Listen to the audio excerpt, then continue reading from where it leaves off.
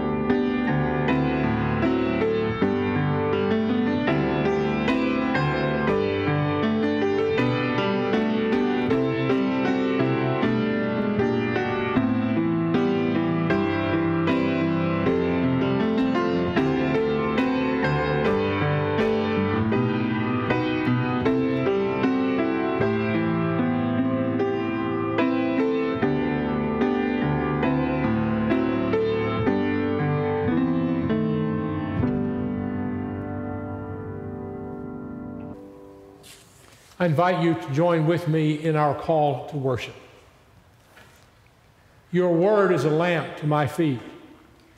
Show my feet where the righteous walk. Protect me from evil and prod me to fight for justice. Guide me past temptation and compel me to help someone in need. Your word is a light to my path. Light my path when I have to walk alone through dark alleys, empty parking lots, and deserted streets. When we are afflicted, give us life, Lord. Give us life when misery dulls our souls. Give us life when sorrow swallows hope.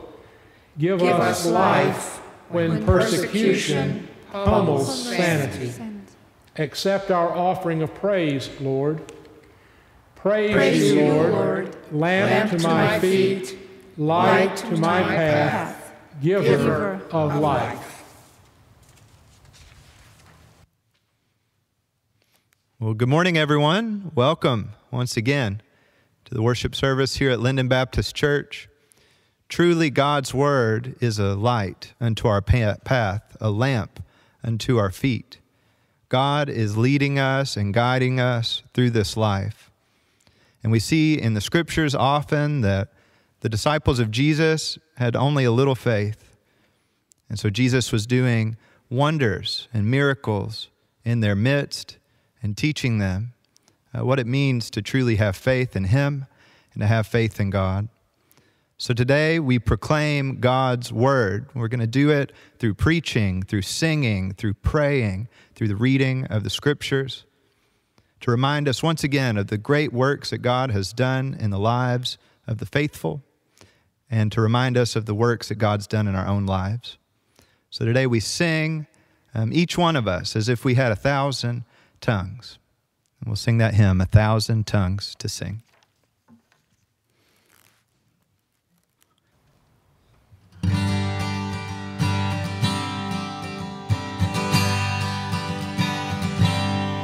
Oh, for 1,000 tongues to sing my great Redeemer's praise, the glories of my God and King, the triumphs of His grace.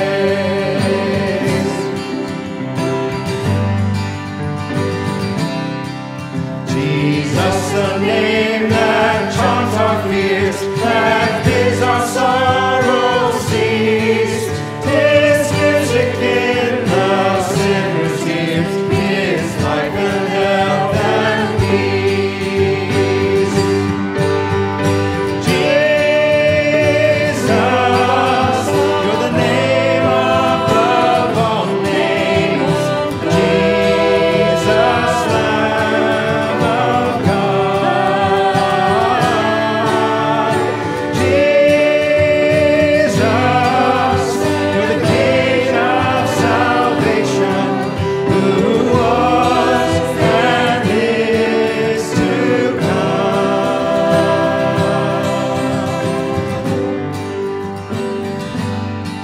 He breaks the power of canceled sin. He sets a prisoner free.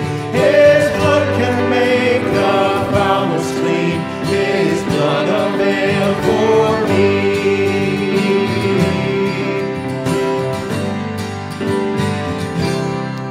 My gracious Master and my God, assist me to proclaim, to spread through all the earth abroad the honors of your name. Jesus, you're the name above all names. Jesus, Lamb of God. Jesus,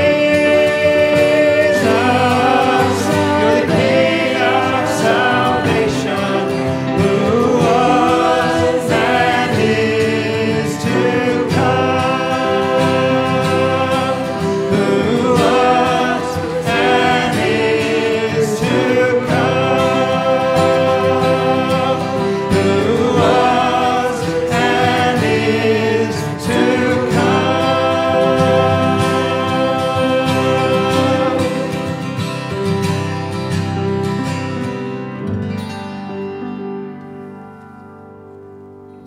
May we pray together. O God, who calls us to your work in this world, who gives us the gift of your presence through the Holy Spirit to be faithful disciples of Jesus Christ. We come this morning recognizing and confessing our need for you. For we know that in our own strength, we cannot do what you have called us to do. We know that in our own wisdom, we are not wise enough to discern the ways that you are working in this world and that you would have us to work. We recognize that we do not have enough sight, that our ears are not sharp enough to hear everything that you would have us see and hear. And so we come to you this morning seeking your wisdom, seeking your strength, seeking your sight, seeking your listening ears, so that we may not only hear you, but that we may hear the cries of our neighbors in this world. And in hearing and in seeing, we may know how to respond in the ways that you would have us to continue your reconciling, healing, repairing work in this world. Through Jesus Christ, your Son, our Savior and Lord, we pray. Amen.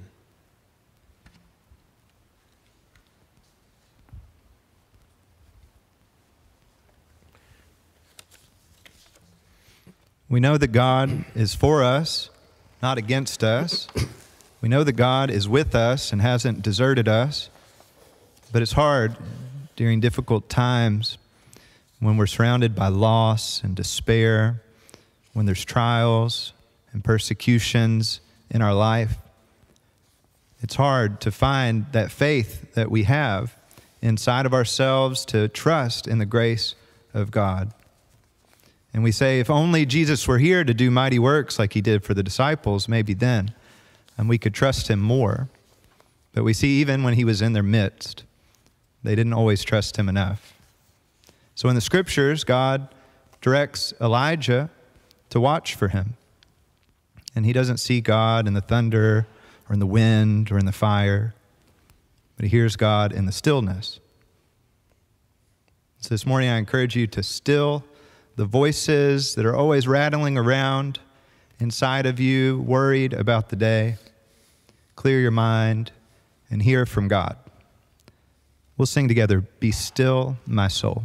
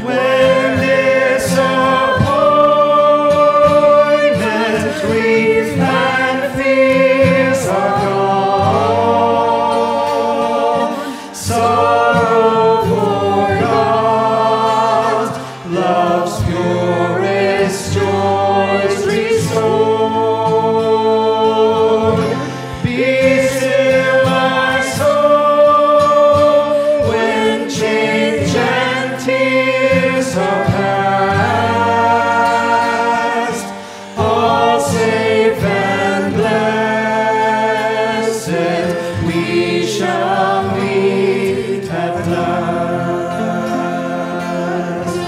Be still, my soul, begin the song of praise.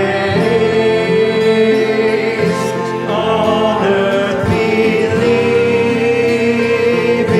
to thy Lord on high. Acknowledge him in all thy words and ways. So shall he view thee with the well-pleased eye. Be still, my soul, the sun and light divine.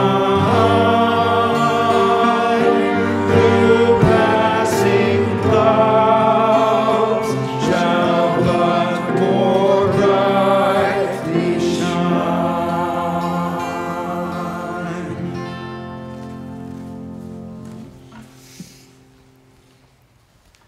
We enter into a time of confession, a time when we seek to bring all of our desires, all of our thoughts, all of our attitudes into line with God's will for this world and God's will for us.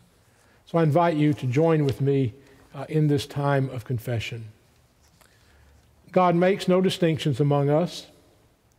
The same Lord is Lord of all and is generous. Indeed, everyone who calls on the name of the Lord will be saved. Confessing our sins, we depend upon God's generosity and grace. Will you pray with me? Gracious God, you call us to step out in faith, trusting in you for all things.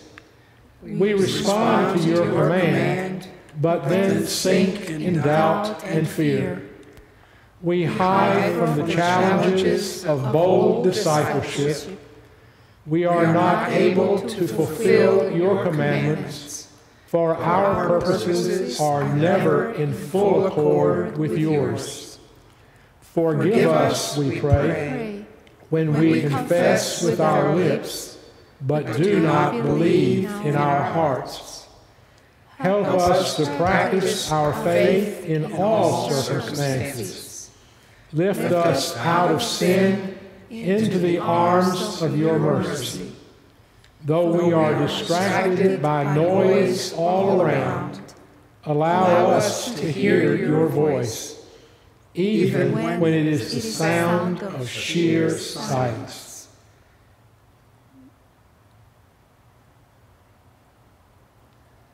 We pray in the name of your Son, Jesus Christ. Amen. Our God is faithful.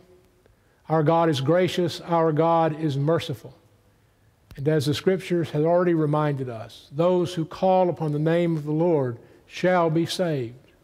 Know that this day we live under the faithful love of God. And so may the peace of the Lord Jesus Christ be with you. And also with you.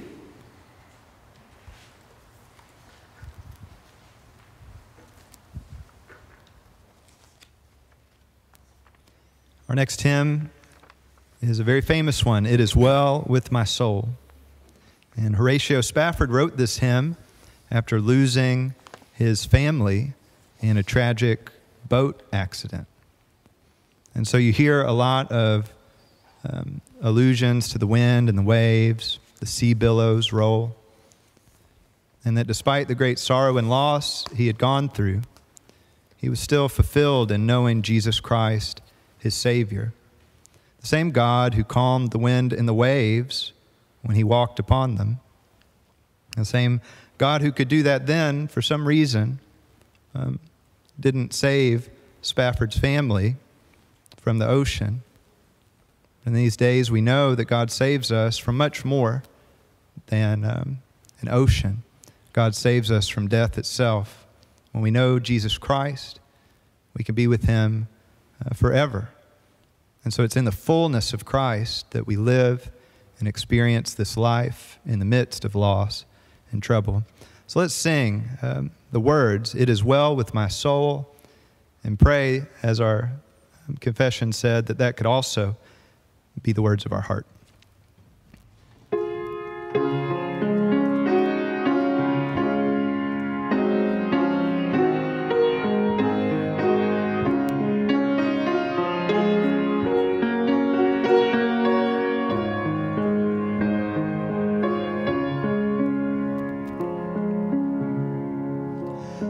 When peace like a river attendeth my way, when sorrows like sea billows roll, whatever my lot, thou hast taught me to say, it is well with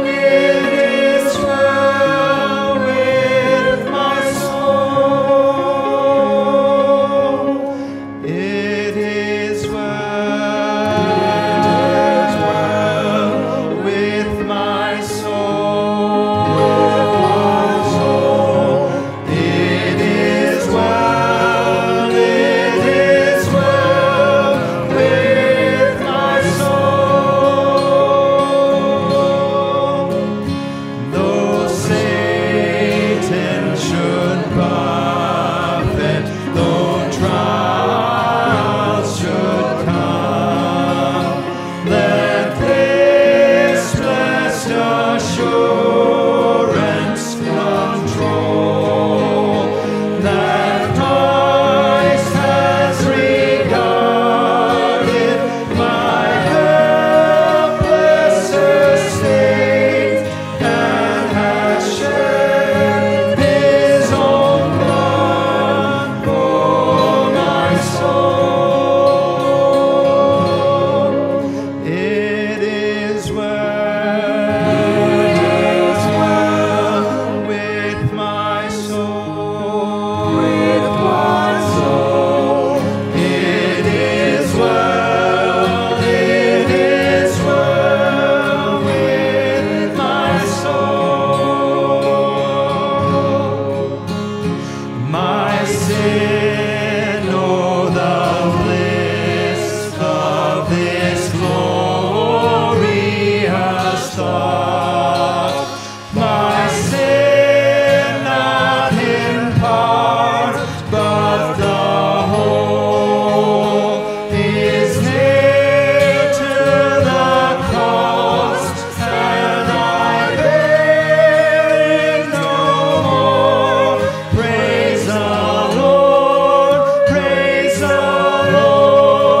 oh my soul.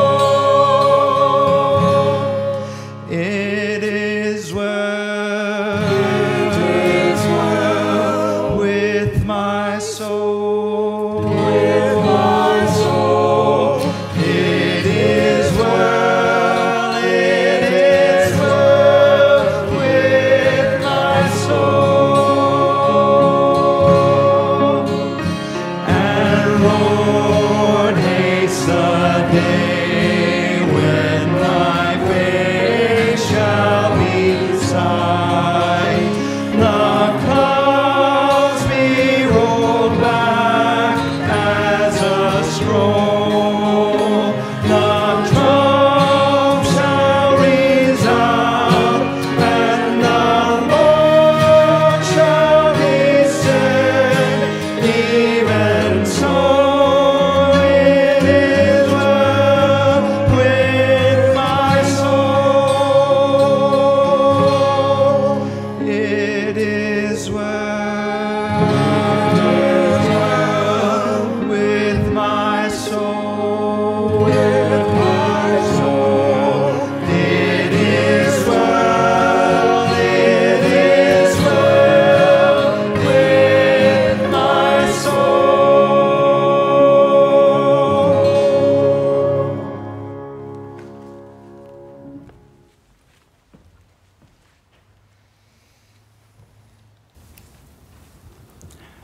Let us pray.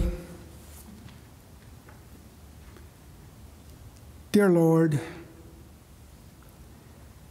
help us as your scriptures are read. Bring your understanding and reveal your truth. Open our minds, hearts, and souls to all these words of life offered us. We long to be continually challenged, transformed, and renewed by your word. May we hear your voice of life as we read and draw close to you. Amen.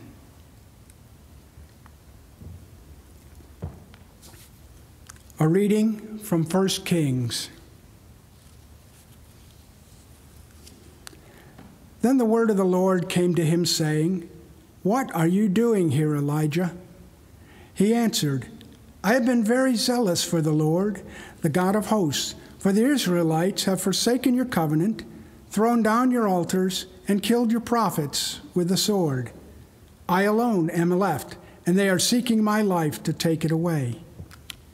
He said, "Go out and stand on the mountain before the Lord, for the Lord is about to pass by." Now there was a great wind, so strong that it was splitting mountains and breaking rocks in pieces before the Lord. But the Lord was not in the wind. And after the wind, an earthquake. But the Lord was not in the earthquake. And after the earthquake, a fire. But the Lord was not in the fire. And after the fire, a sound of sheer silence. When Elijah heard it, he wrapped his face in his mantle and went out and stood at the entrance of the cave. Then there came a voice to him that said, "What are you doing here, Elijah?" He answered, "I have been very zealous for the Lord, the God of hosts, for the Israelites have forsaken your covenant, thrown down your altars, and killed your prophets with a sword. I alone am left, and they are seeking my life to take it away." Then the Lord said to him, "Go, return on your way to the wilderness of Damascus. When you arrive, you shall anoint Hazael as king over Aram. Also you shall anoint Jehu, son of Nimshi, as king over Israel.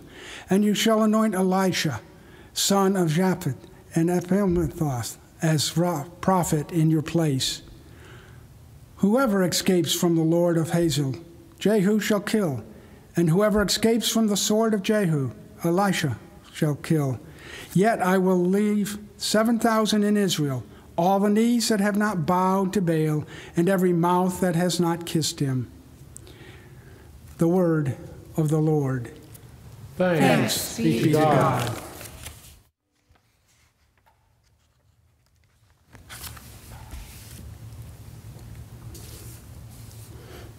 A reading from Romans. Moses writes concerning the righteousness that comes from the law, that the person who does these things will live by them. But the righteousness that comes from faith says, "Do not say in your heart, 'Who will ascend into heaven?' That is, to bring Christ down. Or who will descend into the abyss? That is, to bring Christ up from the dead. But what does it say? The word is near you, on your lips and in your heart. That is, the word of faith that we proclaim. Because if you confess with your lips that Jesus is Lord and believe in your heart that God raised him from the dead, you will be saved. For one who believes with the heart and is justified, and one confesses with the mouth and so is saved.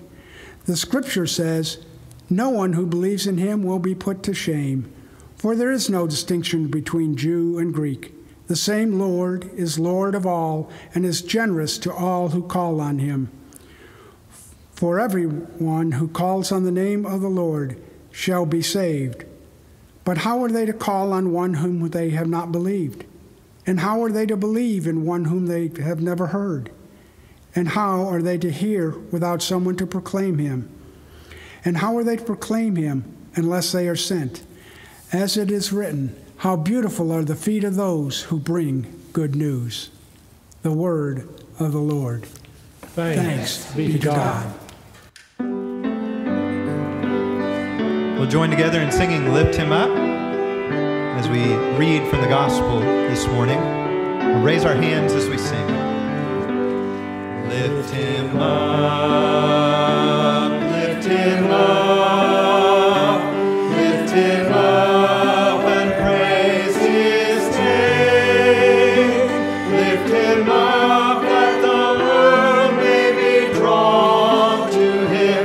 Lift him up and praise his name.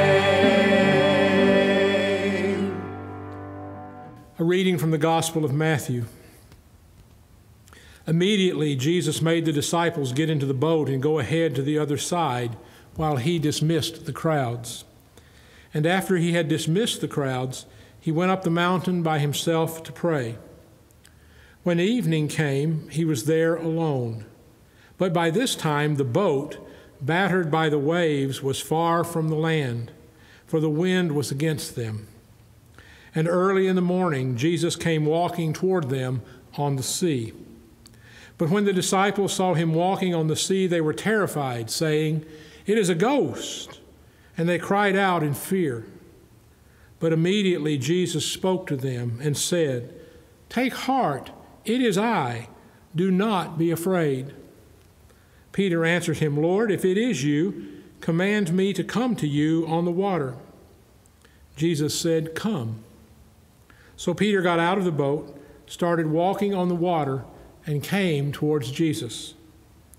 But when he noticed the strong wind, he became frightened and began to sink. He cried out, "Lord, save me!" Jesus immediately reached out his hand and caught him, saying to him, "You of little faith, why did you doubt?" When they got into the boat, the wind ceased, and those in the boat worshiped him, saying, "Truly you are the Son of God." This is the gospel of our Lord Jesus Christ. To him be glory and honor and power and might, now and forever. Amen.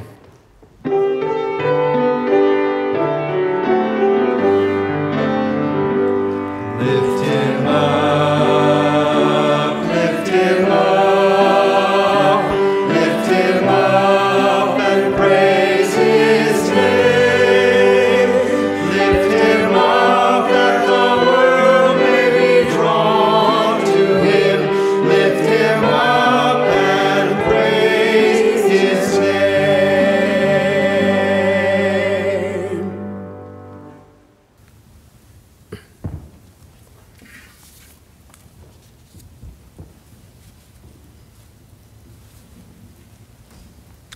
A great miracle has been performed. Jesus has fed over 5,000 people from 5 loaves of bread and 2 fish. And immediately Jesus put his disciples in a boat while he dismisses the crowd and heads to the hills to pray. While Jesus is praying, a great storm on the sea begins to batter and torture the boat. The disciples struggle for hours with all they've got to keep the boat afloat. A great miracle has been performed.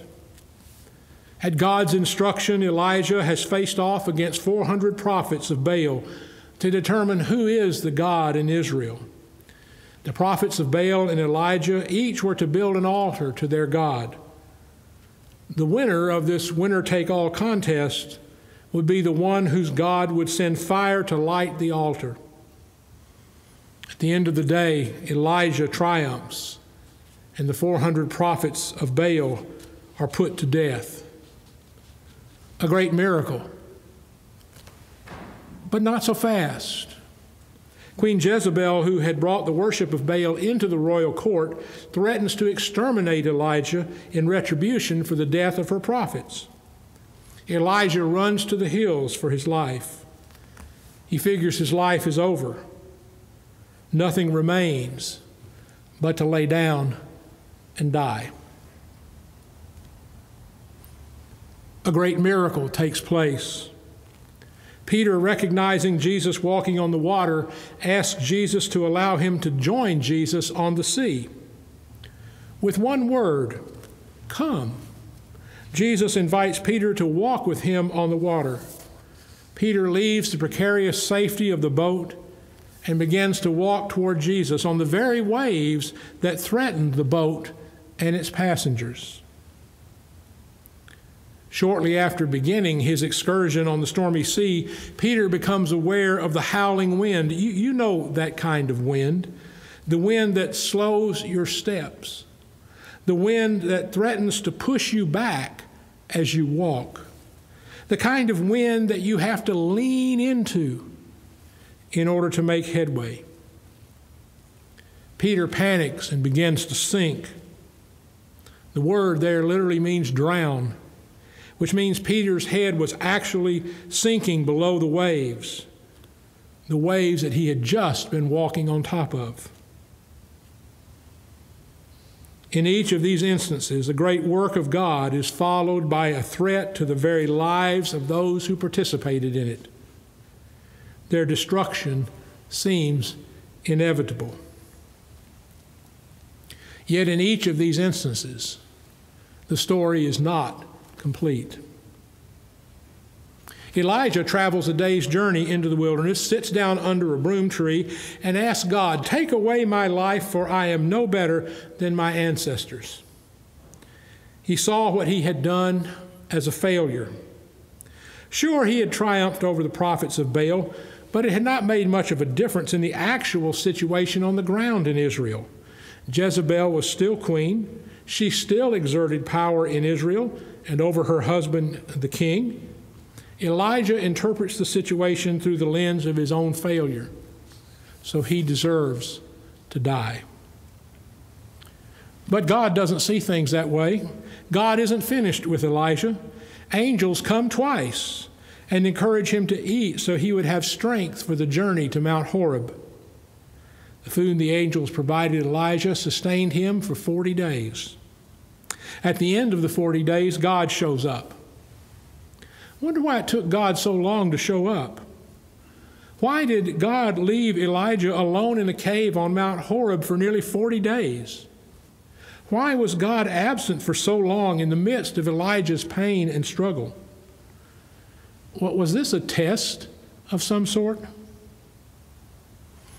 When God does show up, he asks Elijah, "What are you doing in this cave?" And Elijah spins his tale of the thrill of victory and the agony of defeat. "Woe is me," Elijah moans. "I'm the only faithful person left in Israel." Then God instructs Elijah to step outside the cave because God was getting ready to pass by. That is, God is getting ready to make himself known to Elijah. When in the whisper, God speaks to Elijah, God commissions Elijah to go back to Israel and finish the work that he had begun on Mount Carmel, and not only to defeat the prophets of Baal, but to defeat all the enemies of God. In the gospel text, the disciples have been sent by Jesus in a boat onto the Sea of Galilee. He sends them out without him. A storm arises. They are weary, their strength is almost spent, and they fear for their lives. It is said that John F. Kennedy has the old Breton prayer inscribed on a block of wood on his desk. The poem by Winfred Ernest Garrison surely summed up the disciples' feelings as they struggled with the storm.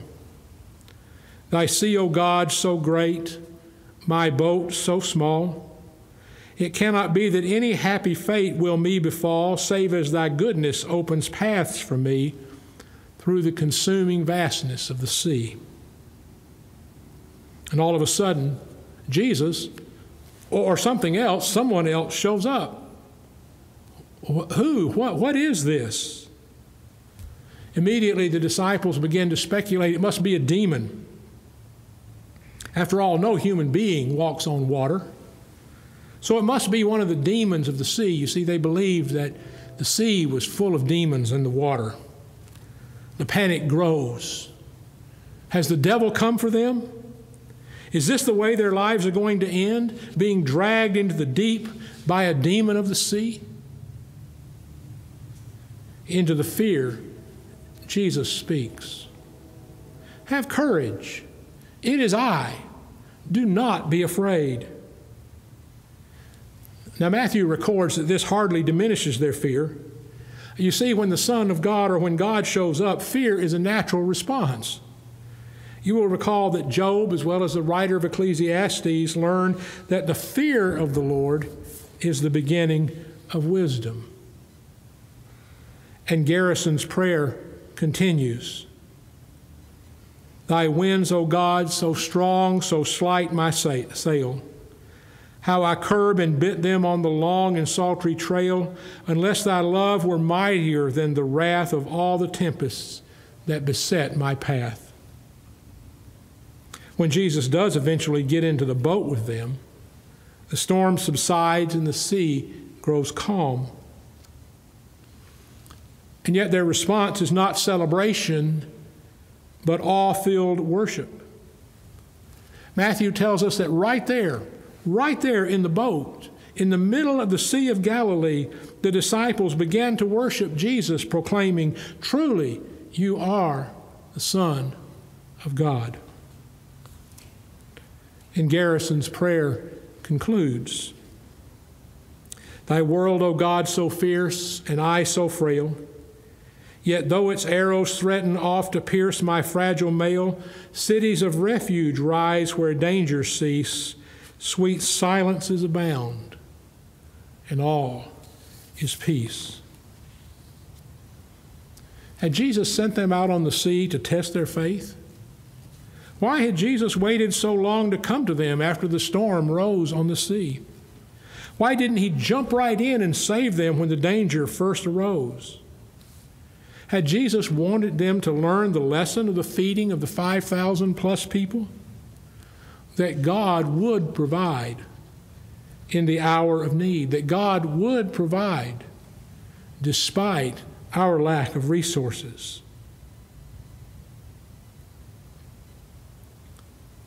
Was Jesus trying to teach them that they had something to do in the work of the kingdom of God? There is a mystery here. And then there's Peter. His words to Jesus are ambiguous. Did he really believe that the one speaking to him was indeed Jesus? Or was he asking for proof? In other words, was Jesus saying, if you are who you say you are, prove it to me by allowing me to do the impossible? You see, the testimony of Scripture is that only God can walk on water. No demon could empower Peter to do what Peter asked. Only Jesus could make that happen. Or did Peter recognize Jesus straight out?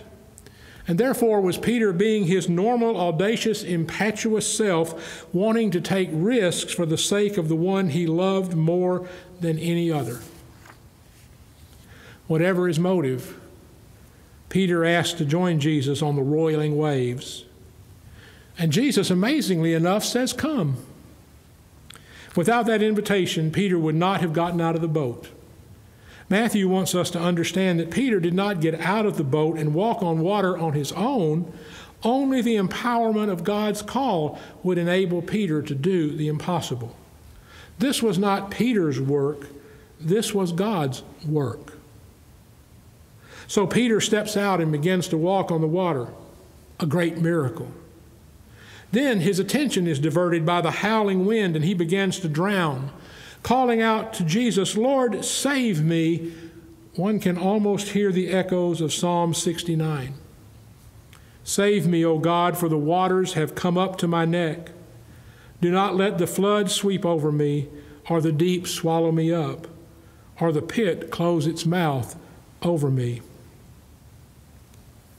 In response to Peter's plea, Jesus stretches out his hand towards Peter and pulls Peter up out of the water, and then admonishes him, "You of little faith, why did you doubt?" Clarence Jordan, in his Cotton Patch versions, renders Jesus' words this way: "Why did you lose your nerve, baby faith?" The answer to the question is inherent in the answer. Peter's fear of danger overcomes his trust in Jesus. You see, doubt is not intellectual questioning so much as it is a division of our loyalty, a double-mindedness in a sense. And here, Peter is not questioning whether Jesus is some theological great teacher as much as he questions the power of Jesus over the power of the storm. When Peter did that, the storm got the better of him. His fear got in the way of his faith. This is what keeps Peter from believing that he is anything other than a human being who, on his own, would sink in the stormy sea. Yet Peter will learn that even in his failure to maintain focus, to maintain discipline, Jesus reaches out to deliver him.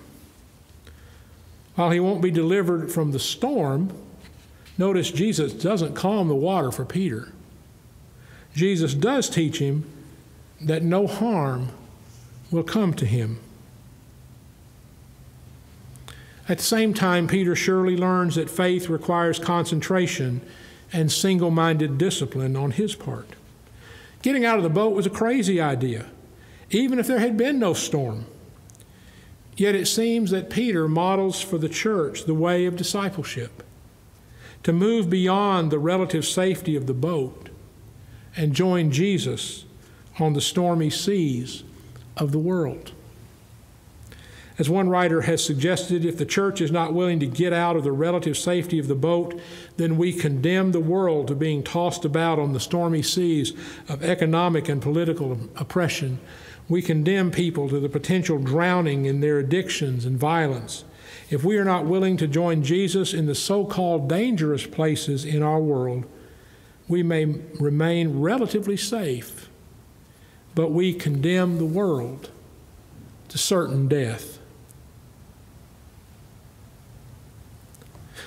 In both the Gospel and the Old Testament passages today, the disciples and the prophet have witnessed great acts of God, only to immediately be thrown into difficult and trying situations.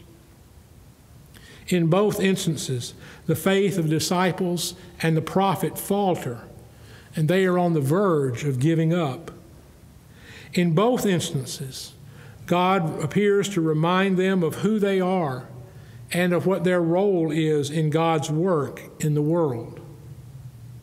And in doing so, God reminds them, as God reminds us, that God will not abandon us. But now, thus says the Lord, prophesies Isaiah, do not fear, for I have redeemed you. I have called you by name. You are mine. When you pass through the waters, I will be with you, and through the rivers, they shall not overwhelm you. When you walk through the fire, you shall not be burned, and the flame shall not consume you. For I am the Lord your God, the Holy One of Israel, your Savior, and you are my witnesses. Amen and amen.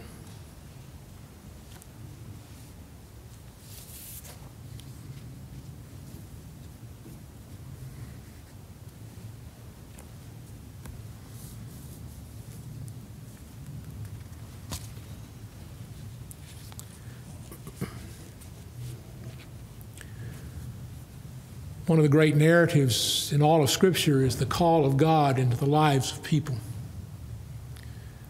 God called Elijah to be a prophet. God called the disciples in that boat to be his disciples. God called Paul, whose letter we read from earlier, to be an apostle to the Gentiles. Throughout the Scriptures, God's calling people. Sometimes groups of people, sometimes individuals of people. God calls us to join God in God's work in this world. If you're worshiping with us this morning and you have never answered the call of Jesus Christ on your life, the fundamental call of Jesus Christ on your life to come and follow me, to come and learn from me, to come and find life in me, we extend to you the invitation this day to give yourself to the Lord Jesus Christ, to turn your life over to His hands so that He can begin the wonderful work of grace in your life to reform and remake you into the very image that God created in you in the beginning. If that is your desire this morning, to become a follower of Jesus Christ, to know what it means that God will never abandon you, and even in the difficulties and the storms of life, God is with you, and that God has called you to something more than the existence that the world offers you.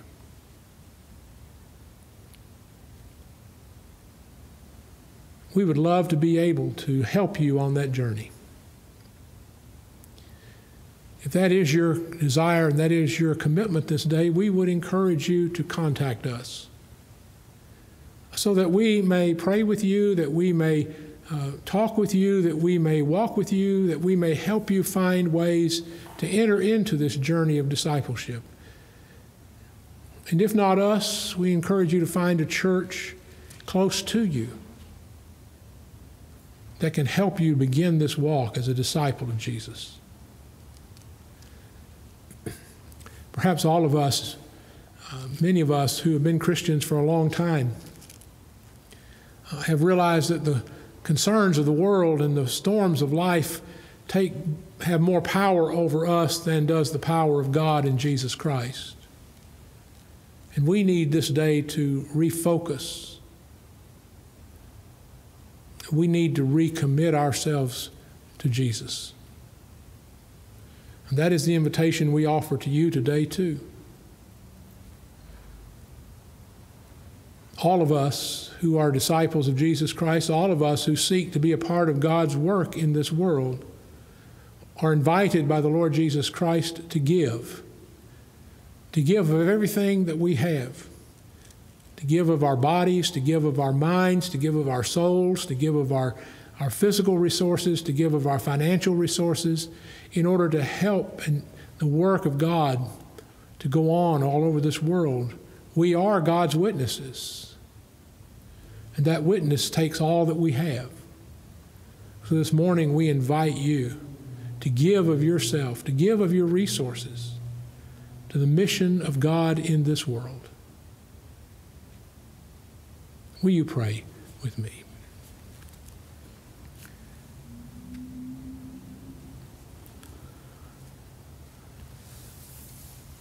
We thank you, Lord, that you walk with us on the stormy sea of life.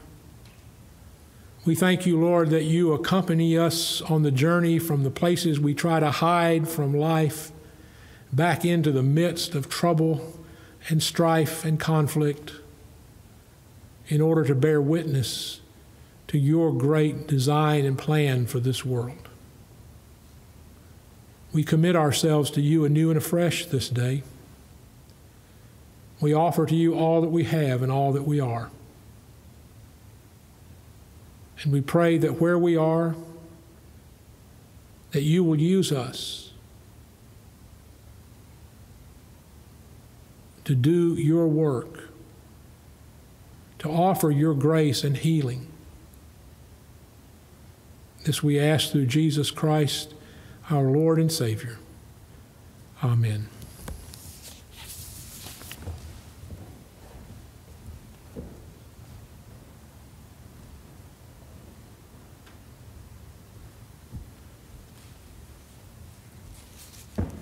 Each week we offer a prayer of intercession,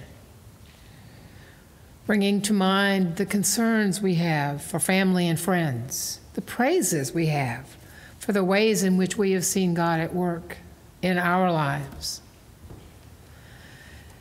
This is a special week, a challenging week for many people in our city and in our nation because schools are reopening.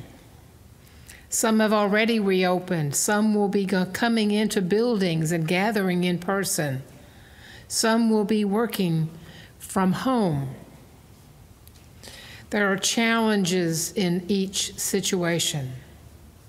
And today, as we pray, I invite you to especially remember the students, the teachers, the administrators, the families who are involved this week and in the coming weeks, involved in getting students back into school in the midst of a continuing pandemic. Would you bow with me as we pray? Our Father, you are our creator, our sustainer, and our ever-present help. We offer our lives to you. We voice our petitions to you for our church, for our families, and for our world. Hear our prayer. Have mercy on us. Guide us as we share your message of love and grace to a world in need of healing and restoration. As your church in the Lyndon community and across the world, we pray for courage in the face of adversity. We ask your healing touch, your guidance, the comfort of your Spirit in the face of the pandemic and the interruptions it has brought to the lives of all of us, but especially in the lives where the COVID-19 illness has interrupted the ability to work. It's interrupted the health. It has caused long-term hospitalizations and death. Lord, we do seek to see the world through your eyes, especially in the realities of the injustices that have been unveiled to us. That the curtain that has been covering our eyes is being drawn back, and that you would guide and direct us as we bear witness and be the reconciling work of your Spirit among your people. That our lives and our words and our relationships will point others to Christ. We lift in prayer today our world, praying especially for the leaders as they face challenges, for those who are in communities that have been upended by natural disasters of wind and rain, the devastation of buildings that have exploded, the lives that have been transformed in a moment. May they seek your wisdom and your guidance. May they work toward the healing and restoration of all people under their leadership. We do pray for each of those leaders. We are at a time in our year when schools are resuming, when classrooms are being opened, and the excitement and energy of a new school year is in the air, in the midst of a pandemic, in the midst of the fears that are raised, with the reality that school won't look the same. So we lift to you the school administrators and personnel, that as they consider safety for all, that the policies and procedures would be well thought out. We ask your preparation on each child, each student, the families as they gather supplies, the homes where preparations will be made for instruction at home, that considerations for safety would be at the top of everyone's list.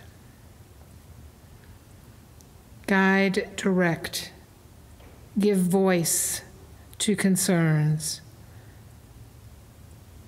And may this be a school year where students learn, even in spite of the challenges that are being faced. Lord, we are also aware of many among our family and our friends in our communities who are facing physical illness, some from the pandemic, many from long-term illnesses, others from short-term illnesses and surgeries. We lift each to you. Touch their lives, touch their bodies, that they would be restored. Lord, for each one who provides care, may your gentle touch be evident through the way in which they reach out and they offer care to those who are under their care. Lord, there are many in our world who are grieving. They're grieving for the death of family and friends. They're grieving the loss of security as finances and homes are not the stable, secure places, the stable, secure realities that people live with. As they grieve, Lord, may they feel your presence, guide and direct. It is in the certain hope that nothing can separate us from your love that we offer these prayers to you through Jesus Christ our Lord. Amen.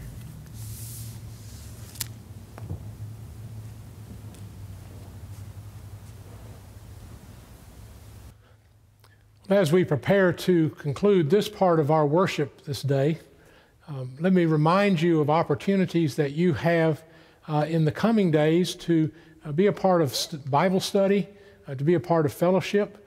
We are online in a variety of ways. On Tuesday afternoon at 1:30, we have a Bible study on Facebook Live. This Tuesday, we start a study of the book of Esther. Then on Thursdays, Maurice leads a Bible study dealing with the Holy Spirit, and invite you to join in on that. That's Thursday afternoons at 2:30. On Wednesday evening at 6:30, we have a devotional service that follows a time of fellowship. On Zoom, we gather together for our Wednesday night dinner. And if you'd like to be a part of just being able to talk to somebody, be able to share your life, share your story, see somebody's faces and laugh a little bit, we invite you to be a part of that fellowship time. And then, of course, on Sunday mornings at 9:30, we also do Bible study at the traditional Sunday school. We do that by Zoom as well right now. And if you'd like to be a part of any of those Zoom meetings, then please let us know so we can send to you an invitation. For those of you that are members of Lyndon Baptist Church, you'll remember that at our congregational meeting in July, we actually adjourned that meeting until August the 12th. That's this coming Wednesday. So this coming Wednesday at 5:45, again by way of Zoom, we will be continuing our congregational meeting in order to hear some information about the future ministry and the future ministry opportunity for our church. So I encourage you to be a part of that. It's also our great joy and privilege each week to be able to sing happy birthday to members of our congregation who are going to be celebrating birthdays in the coming week. And so this week we have three people who are celebrating birthdays. And the first one that we want to sing happy birthday to is Gary. So happy birthday to Gary. Happy birthday to you. Happy birthday to you.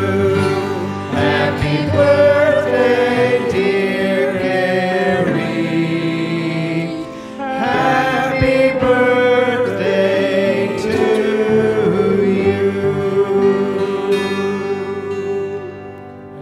second person that we want to celebrate with this week is Hisai. So let's sing happy birthday to Hisai. Happy birthday to you. Happy birthday to you. Happy birthday, dear Hisai. Happy birthday to you. And then last this week, but certainly not least, we want to sing happy birthday to Tanya. Happy birthday to you. Happy birthday to you. Happy birthday, dear Tanya. Happy birthday to you.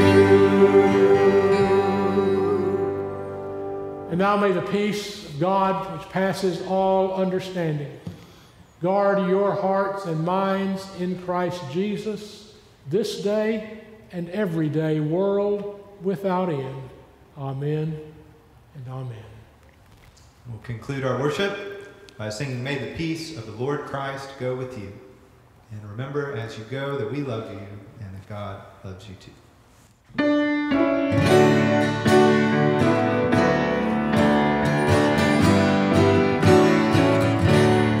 May the peace of the Lord Christ go with you wherever He may send you. May He guide you through the wilderness, protect you through the storm. May He bring you home rejoicing at the wonders He has shown you. May He bring you home rejoicing once again into our doors. And now live with joy as you love and serve the Lord. Alleluia, alleluia, alleluia.